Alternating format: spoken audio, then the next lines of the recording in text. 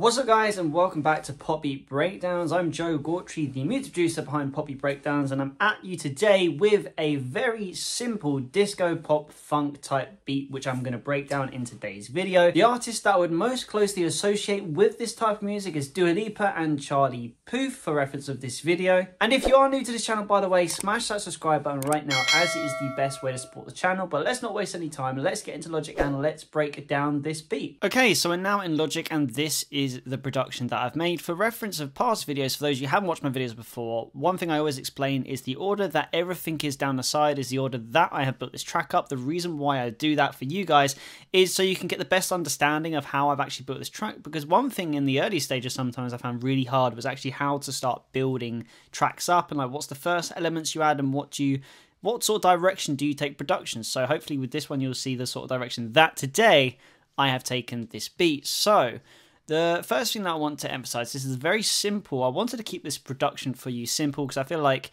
for those of you who are beginners, watch this production. This is something that you can very easily make yourself once you've seen this video.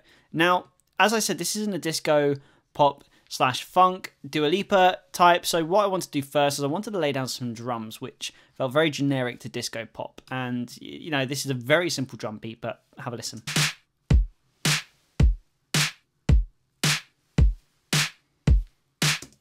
Again, very simple, just with some fills every 4 bars, just to add a little bit of development to the drums. But again, this is very simple. Lay this on top. So basically, the kick and snare are from Splice. These are samples, but you can very easily find some very decent kick and snare sounds in Logic Pro X. But the main premise is you want to try and replicate this drum beat, very easy to use.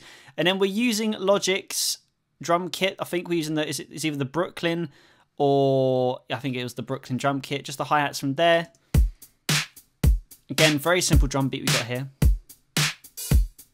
Just add a nice little open hi-hat in there every so often, again, just for that whole development thing. Adds a little bit of bounce to the drum kit. Now, the next thing I wanted to add was the bass, because I wanted some sort of really funky bass line, which is very characteristic with Dua Lipa songs. So I added in Contact's very own, I believe this is the Rickenbacker bass, because this sounds so much more realistic. But for those of you who are just Logic users, you can also use the Solid Soul electric bass is something I'm a big fan of. I also like the muted bass combination with the Liverpool bass as well. That's another good combination if you're looking for a nice bass sound, but we're using the Native Instruments Rickenbacker for this, and this is the bass line I recorded in. Again, keeping it very simple.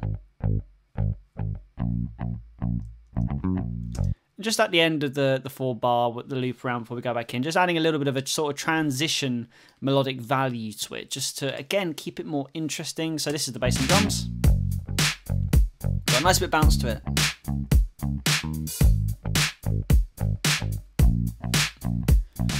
Okay, so now, because this is the chorus we're building, as this is how I built the song, so the next thing I added was the 70s classic synth bass. This is probably one of my favourite synths, and especially synth bass sounds, and is awfully versatile in a lot of genres. Now, this is an Alchemy byproduct. So a preset in Alchemy, if you go into Alchemy and search bass, the 70s classic synth bass, that's what this sound is in Alchemy and Logic.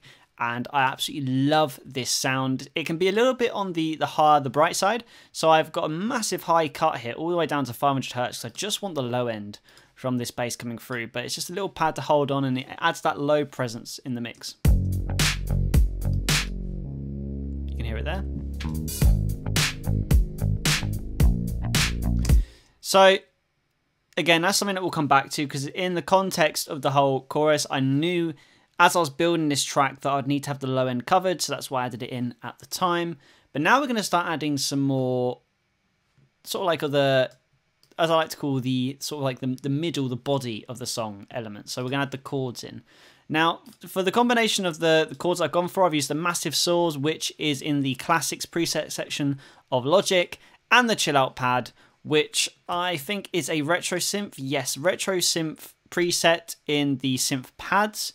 Now, the only thing I've done here for them too is I've added a chorus to both of them with the mix on 100%, the intensity on 100%, and the rate at 0.33. What this does, it basically spreads the sound all the way out to the sides of the mix.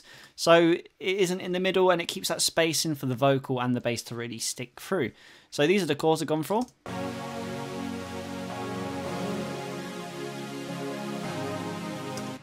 mainly the chill out pad. Have a listen to this. I love this sound.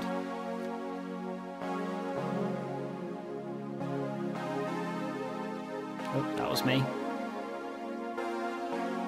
Very cool. And now all I've done for the chords is a very simple chord pattern that it follows, but I have implemented using transition notes between each chord. So every time I play a chord, so I think I start with an F sharp, and then it goes up to C sharp minor, no, sorry, D flat, down to A flat, and up to B flat minor, as you heard Demi play.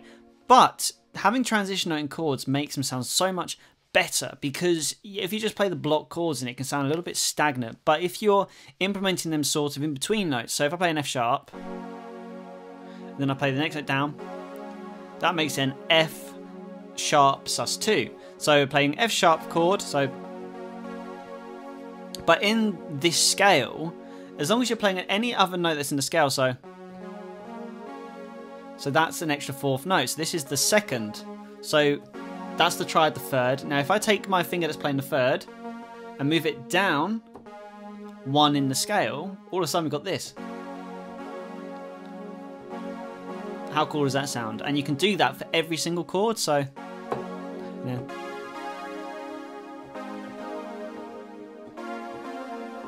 And it just makes chords sound so much more interesting.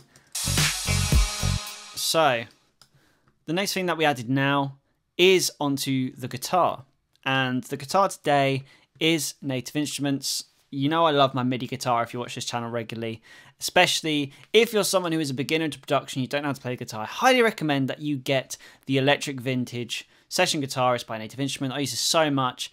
And if we're talking from just like earning money as a producer point of view, I've earned my money back tenfold using this plugin. It's been an absolute game changer and a lifesaver at the same time, with a multitude of genres.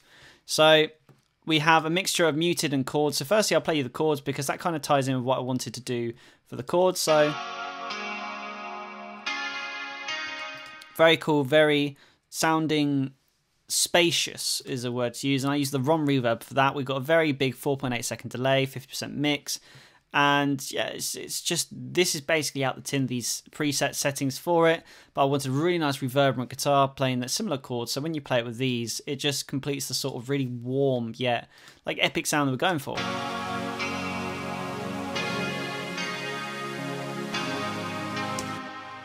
And then I also wanted a little bit more movement. I like to, this sort of music, add lots of melodic value to the rhythm section. So obviously we've got our bass here, which is incorporating the rhythm section, but I've also added some muted guitar in two different variations, one which is more arpeggiated and one which is more sticking to the root note, and this creates this really funky bouncy rhythm section.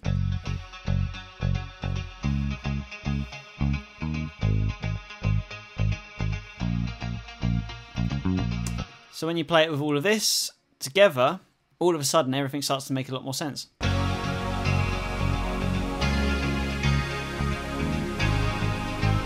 And then chuck the drums in.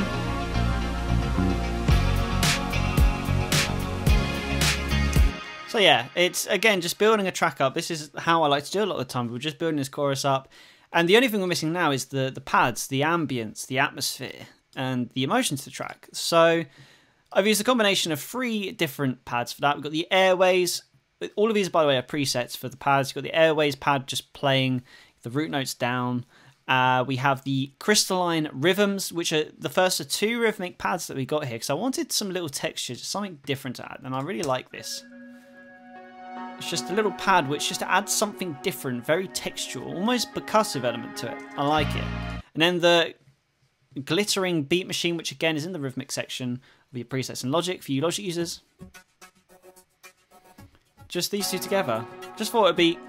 I kind of, at this stage, wanted to just throw something really random in here, because sometimes you've got to experiment when you make productions, and I just thought I'd add them in, and it's seemed to have worked really well when you hear the final product. And lastly, just 2 crashes that I've added. So I've got my crash sample here, which is taken from Splice. But one thing that I've done with it is I've also bounced it out, and then, or duplicated it rather in this case, put it in a separate track and reversed it to create a riser. Now, how can you do that? If you want to reverse audio, the best thing you can do is you can either click on the file itself with that it has to be audio. Can't do this if this is MIDI, by the way. Go onto File, Functions, and then hit Reverse, and it will reverse the audio, and all of a sudden you have a riser from your crash. Now, alternatively, what you can do if you want to do this quickly is you can hit Control-Shift-R. That's the shortcut for doing this, which I've got used to, but if you're someone who wants to try it out for the first time, go into File, mess around. There's all sorts of things you can do with the audio, but for the purpose of this video, that is how you can reverse audio and create rises or crashes. So that is basically the production. So what I'm going to do now is I'm going to play you this production from the pre-chorus so you can hear this very simple disco pop, funk, Dua Lipa type beat that I've made today.